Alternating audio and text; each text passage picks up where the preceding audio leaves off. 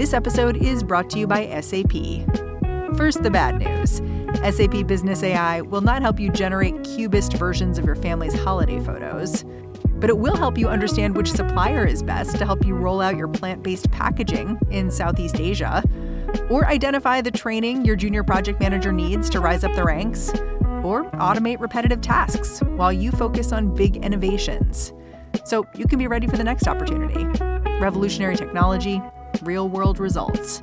That's SAP Business AI.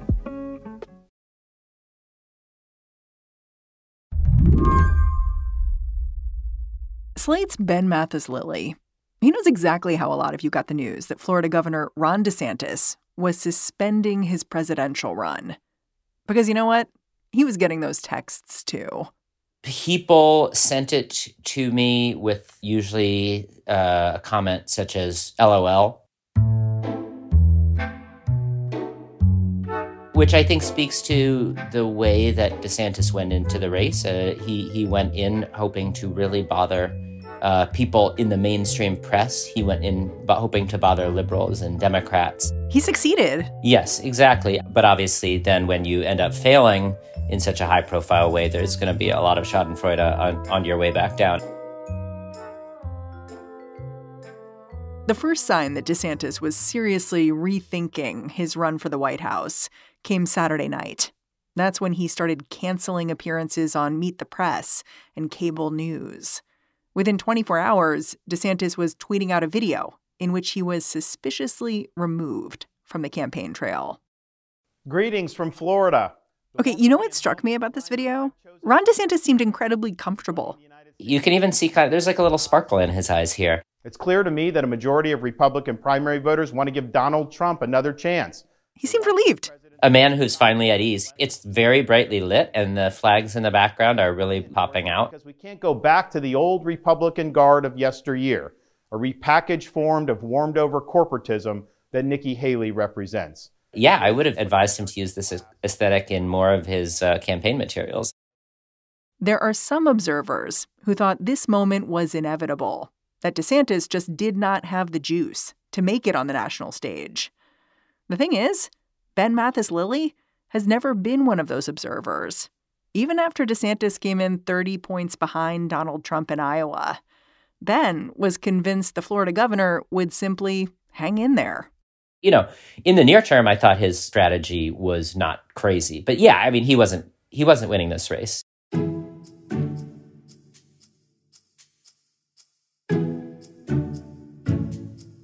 So I'm not surprised that he decided to cut it short instead of just losing and losing and losing and losing over and over again. Because he's a pretty young guy. He could have a future in national Republican politics down the line.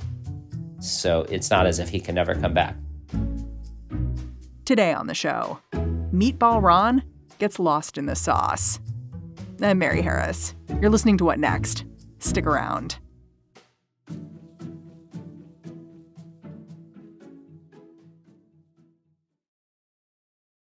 This episode is brought to you by Splunk.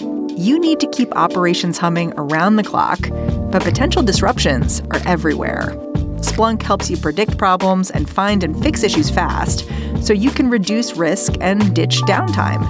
The world's largest enterprises rely on Splunk's unified security and observability platform to become more efficient, resilient, innovative. With Splunk, you can react quickly, evolve faster, and be ready for anything. Stay ahead of disruptions. Learn more at splunk.com/resilience. This show is brought to you by Discover. You know, in today's world, it can seem that the best treatment is reserved for only a few. Well, Discover wants to change that by making everyone feel special.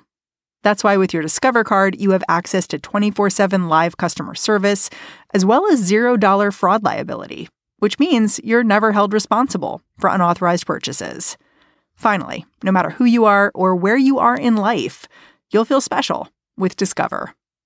Learn more at discover.com/creditcard. Limitations apply.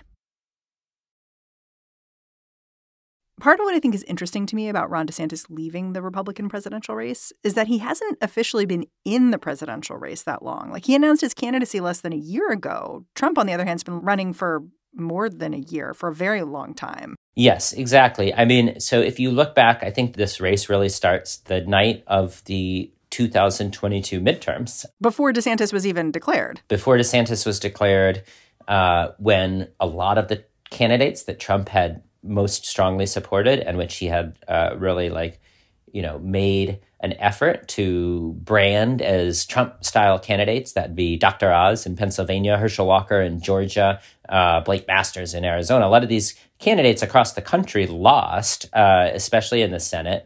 The Republican Party did much worse than it was expected to in the House. So Trump was looking weak. Yeah, that was probably a moment in which even the most partisan Republicans might have had cause to look in the mirror and say, we seem to be doing poorly in elections.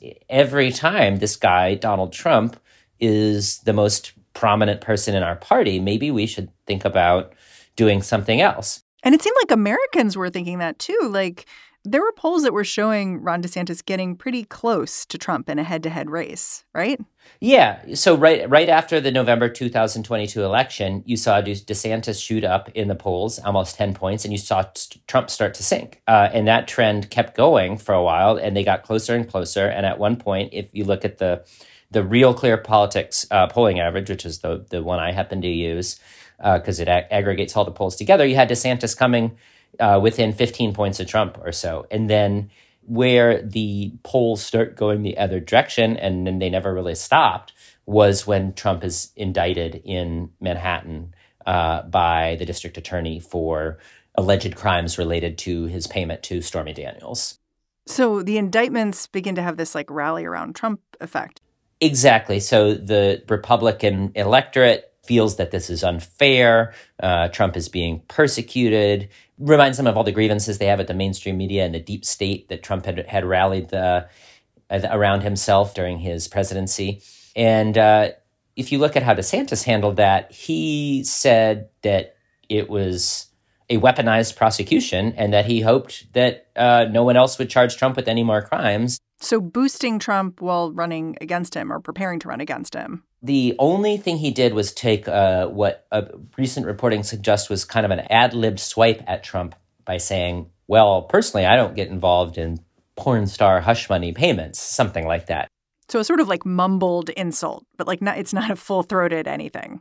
Yeah, kind of taking a half of a swing, like a check swing at Trump. But then, of course, he followed it up by saying, but I think this is ridiculous that they're doing this to him and it's unfair and essentially acting as if he were Trump's attorney. And then that continued to be his reaction every time another indictment landed against Trump. And it was the same old strategy that dates back to the 2016 primary, in which all the other Republicans said, the quote that it was always in circulation was, he's going to collapse under his own weight, and that the circus surrounding him would eventually alienate his supporters, which it never has. And so from that point on, you can just see DeSantis declining further and further. So DeSantis enters the presidential race while his star is fading. So yeah, DeSantis doesn't enter the race until May. He tries to launch himself in a kind of happy, positive way as this guy from Florida, the state of freedom, who has a great family and served in the military, running basically a very conventional campaign that barely acknowledged that he would have had to come from behind against a much more popular and well-known candidate. So he kind of tried to act as if he was the front runner. And he tried to carry himself that way. Don't acknowledge the other candidates. Act as if you're inevitable, you're above the fray, you're dignified, you're strong. So I think that was kind of the strategy. And obviously, in retrospect, it didn't work. He wasn't getting traction anywhere. He wasn't getting traction in any of the early primary states or in national polls. He quote unquote, rebooted his campaign several times. It became a running joke in Slate how many times he had, announced or leaked a memo suggesting that he was changing things up. But every time he did that, it was what he came back with was the same exact thing. Yeah, I look at DeSantis' campaign and I see a couple of things happening. I see these constant reboots, but then I also see he was trying hard. He decided, okay, I'm going to throw it all in Iowa.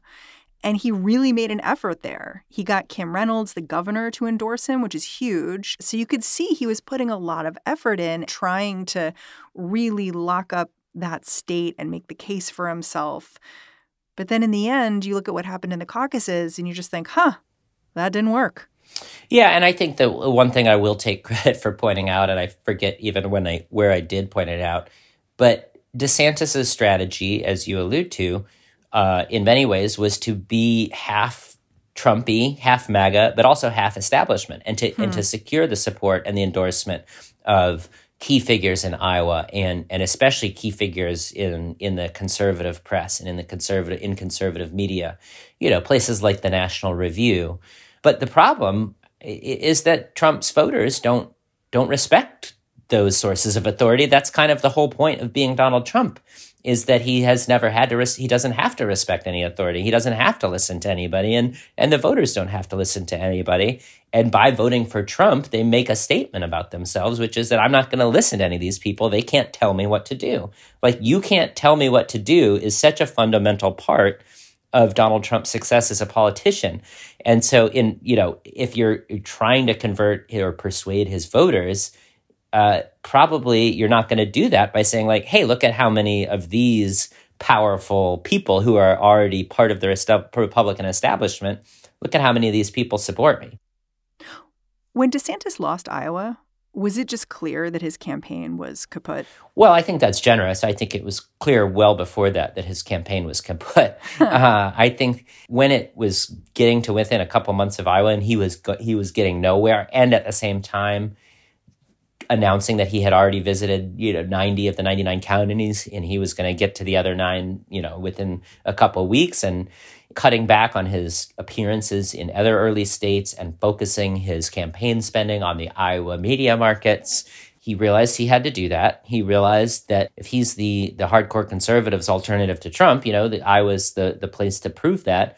Like a lot of what he did, it made sense on paper. It just never went anywhere. Ron DeSantis, better in theory than in practice. Absolutely. Like, there's kind of a thing called the Scott Walker test that you have to pass in a presidential campaign. And that was Scott Walker was another governor of a swing state, or what was close to being a swing state. That was Wisconsin in his case. And he had gained a lot of supporters in the conservative movement by confronting powerful liberal institutions. In Walker's case, it was unions.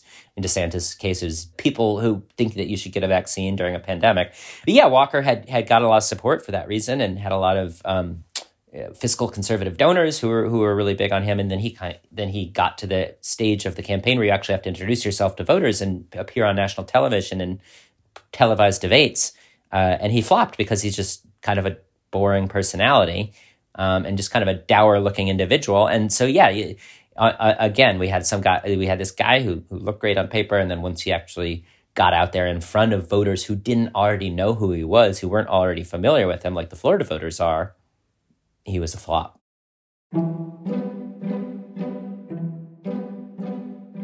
We'll be back after a quick break.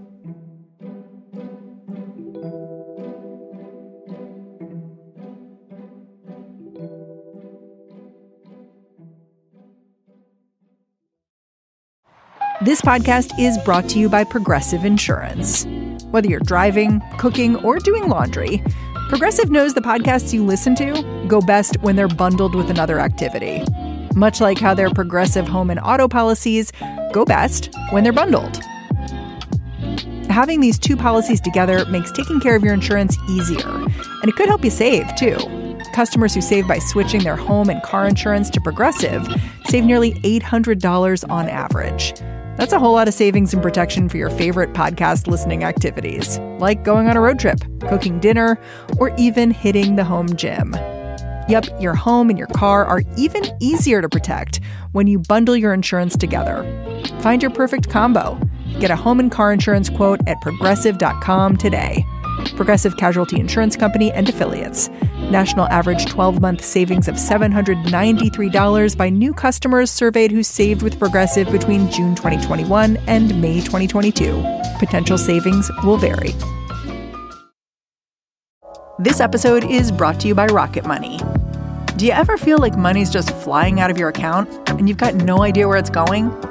It is all those subscriptions. Think about it. Between streaming services, fitness apps, delivery services, it is endless.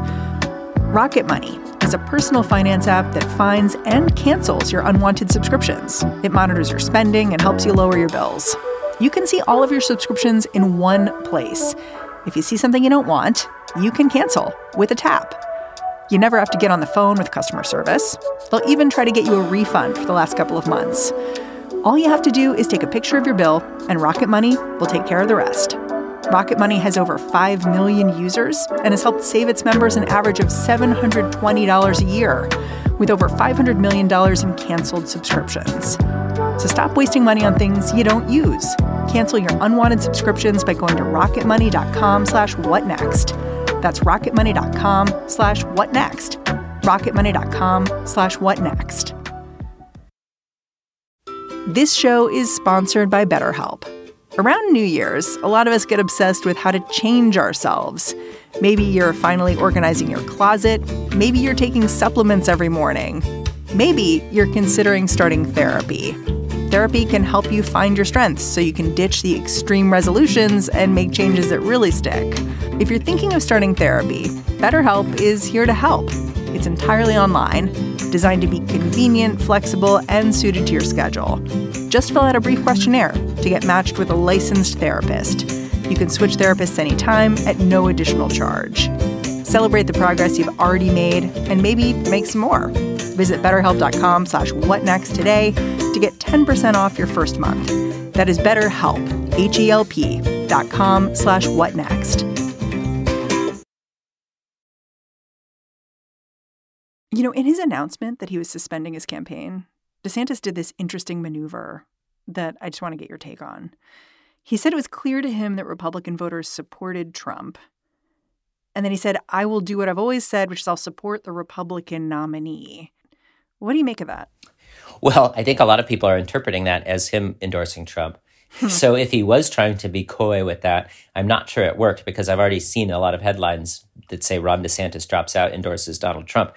My off-the-cuff guess about that would be that when you're in a campaign against somebody, you build up just a really great deal of just very sincerely felt personal animosity toward those the other competitors in the campaign. I think politicians are insincere about a lot of things and calculating, but I think that they really do end up disliking the people they're running against, especially in primaries. Like that's real feeling. So that would be my guess, is he just did not feel like saying Donald Trump at the moment.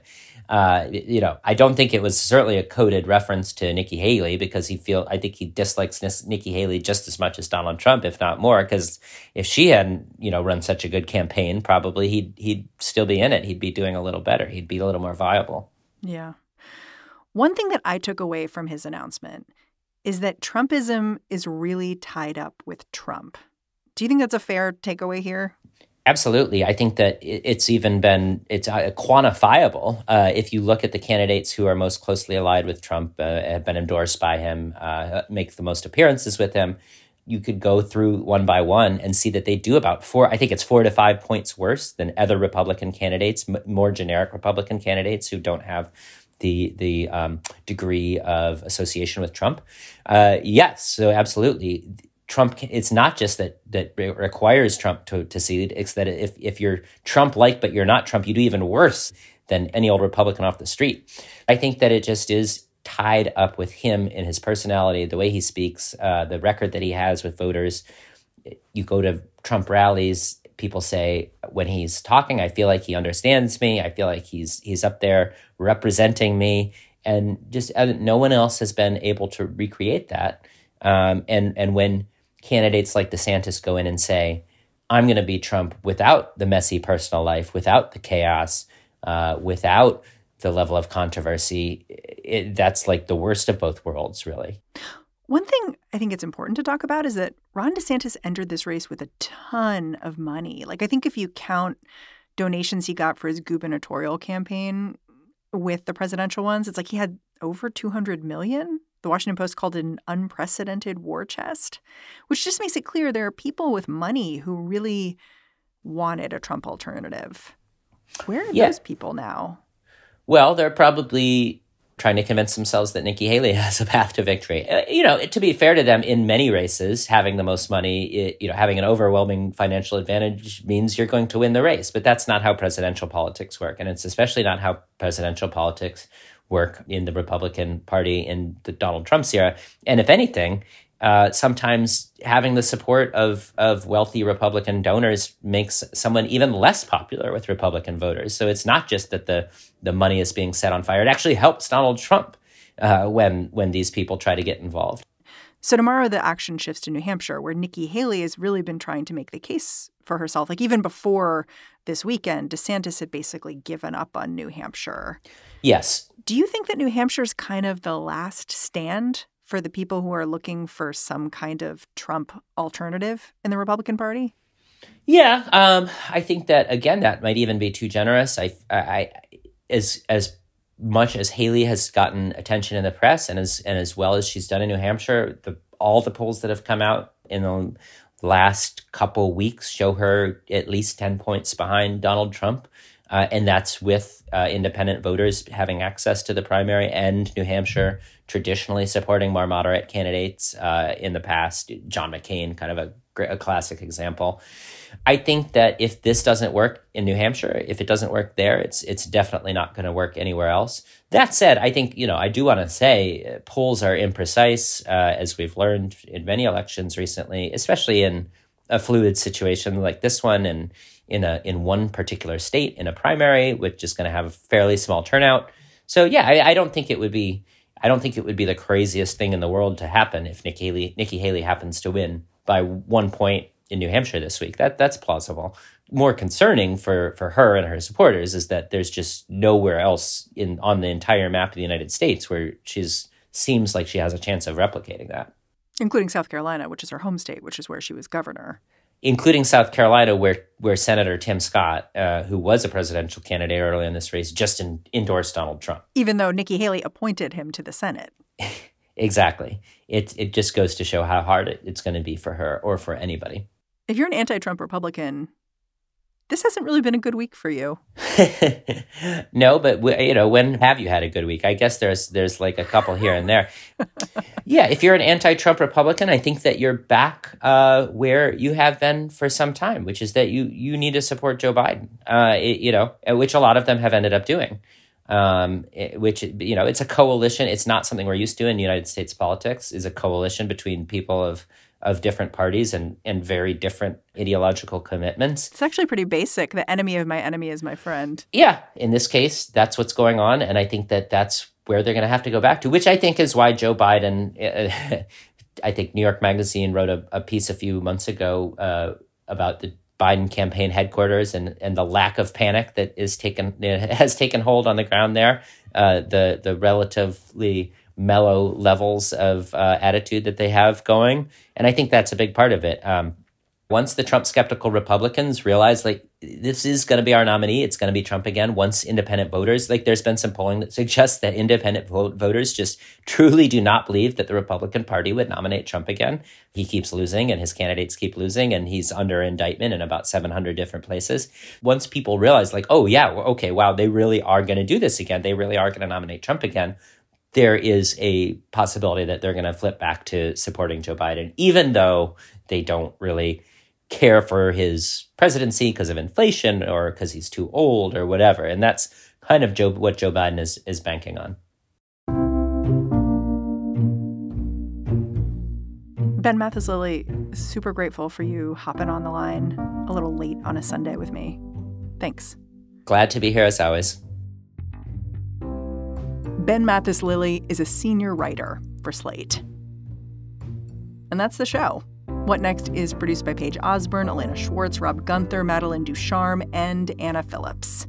We are led by Alicia Montgomery with a little boost from Susan Matthews. Ben Richmond is the Senior Director of Podcast Operations here at Slate. And I'm Mary Harris. Thanks for listening. Catch you back here next time.